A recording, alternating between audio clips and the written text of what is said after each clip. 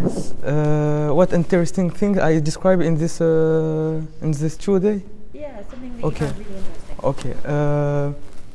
For me, it was very interesting because I learned a lot of new things. I describe new people who are very interesting, who free entrepreneurs who create. You have a good idea Yes. that you're going to go. Yes, we have a good idea with my friends Yassine, and we want to go at the end. We want to take all my friends, all person very competent, people are very competent.